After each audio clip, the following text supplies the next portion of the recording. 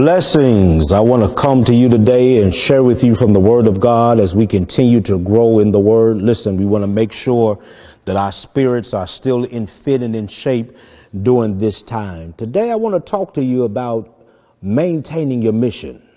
I know someone is saying, hey, the world has stopped.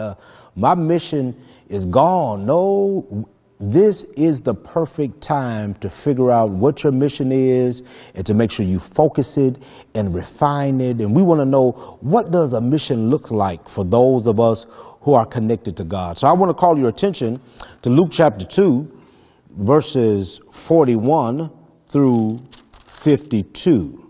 Luke 2:41. This is how my Bible reads. It says, "Now his parents went to Jerusalem every year at the feast of the Passover. And when he was 12 years old, they went up according to custom. And when the feast was ended, as they were returning, the boy Jesus stayed behind in Jerusalem. His parents did not know it, but supposing him to be in the group, they went a day's journey. But when they began to search for him among their relatives and acquaintances, and when they did not find him, they returned to Jerusalem searching for him. And after 3 days, they found him in the temple, sitting among the teachers, listening to them and asking them questions. And all who heard him were amazed at his understanding and his answers. And when his parents saw him, they were astonished. And his mother said to him, 'Son, why have you treated me so, or treated us so? And behold, your father, I've been searching for you.' And he said to them, 'Why are you looking for me? Didn't you know I had to be about my Father's business?'" Maintain your mission. Listen, it's so easy to become distracted. I mean, we live in a distracted time. This whole thing, this pandemic is distracting. I mean, we can hardly focus without picking up our phones. That's confession is good for the soul, bad for the reputation. Soon as one thing goes on, our attention is switched here and there and everywhere. This whole pandemic we're in, it seems like it's a huge distraction. But consider this, maybe God allows distractions for us to realign and even reaffirm our real commitments. What this may seem to be totally distracting and getting us off course, maybe God is using this to help you to realign and reaffirm what really matters and our commitments that really mean something to God. So let's consider what's the big point? What's the big idea of this passage? I believe it speaks to us this way. Our ultimate life's aim is tied to our commitment to the Lord. Can you say that? Is your main aim connected to God? I know you want a relationship, but do you want the relationship to be God honoring? I know you want a promotion, but if you got the promotion, would it be God honoring? Can God get glory? Oftentimes, most of our aim and our mission and our goals and our aspirations has us at the center, me, my, I. But is God at the center of your aims and missions and ambitions? So what does this text teach? The text teaches us first that we must have a God awareness. Notice verses 41 through 42. Jesus' parents was taking them to the temple for the Passover, where they celebrated how God delivered his people when the death angel was going through Egypt. They had a deep God awareness. Listen, does what we do begin, middle, and end with God? They are going to worship God, but then also the Passover, the celebration had stopped. They are headed back home. But the text tells us that Jesus stayed there with the teachers. That's a God attachment. Many of us have an awareness of God, but do you have an attachment to God? Sometimes our attachment to God is only based on what we see. And after celebration and worship and singing has ceased, or once we are no longer getting what we desire from God, our attachment to God dwindles. So we see Jesus, he stays, he's attached. He wants to move beyond celebration, and he wants to grow in the area of maturation and understanding of God. Then verses 44 through 48, we see the guardian's assumption. They leave and they thought Jesus was with them. Doesn't that sound like us? Many of us, we're going on about our lives and we are presupposing, assuming, if you will, that God is with us. His parents got it wrong. They had gone a day's journey and didn't realize Jesus was not even with them. May I ask you a question today? Can you say for sure God is with you? God is at the center of your affections, your aims. I know we have some consistencies, but is God a part of your ultimate worldview and how you interpret life and your understanding of what success really looks like? Many of us, we're moving and grooving. We're having success, and we assume that God is with us. That's a major assumption. We need to make sure that we know that God is with us. And then there's a godly acknowledgement. There's a godly acknowledgement. Look at verse 49 through 51. And he said to them, "Why are you looking for me?" He said, "Didn't you know I had to be about my Father's business?" And they did not understand the saying that he spoke. Jesus says, listen, I know you're looking for me, but I'm doing something that's greater than even what you all thought I should be about. That's when you really know, when you can say, I am about God's mission. God's mission is always attached to something larger than ourselves.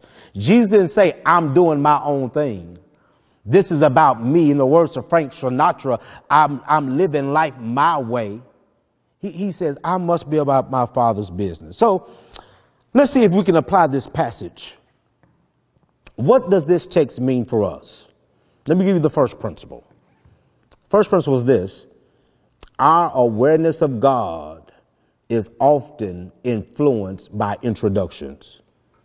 This is a question we ought to ask ourselves. Who introduced you to God? Maybe it's your mother, your father. We forget about that. Fathers introduce individuals to God. Maybe it was a Sunday school teacher. Maybe it was a coach. Maybe it was some distant family member, a pastor at a summer camp. Who introduced you to God? Sometimes we need to recall the people who first gave us our introductions to God. I'm grateful. My mother was my first person who introduced me to God. She was my Sunday school teacher. She gave me a God awareness.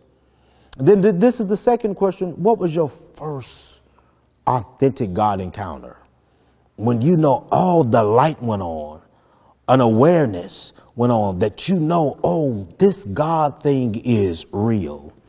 Our awareness of God is often tied to introductions. There are some Andrews in our lives. That's a disciple in the Bible that introduced people to Jesus. Listen, all of us need an Andrew in our lives. 2, God is so good, we should desire to be in a perpetual position of learning. That's what we learn from Jesus. He said, I just don't want celebration. I want maturation. He says, I want to stay in perpetual pursuit. Psalm 119, 103 teaches us, your teachings are sweeter than honey. When we learn God's word for our lives, it's sweeter. Now, sometimes it's tough, but life gets better when we know God intimately beyond just celebration.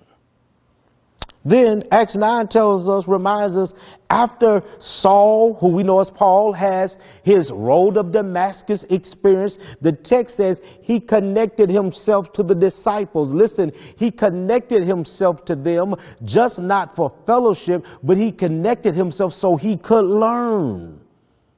What does God attachment look like? It means personal time with God.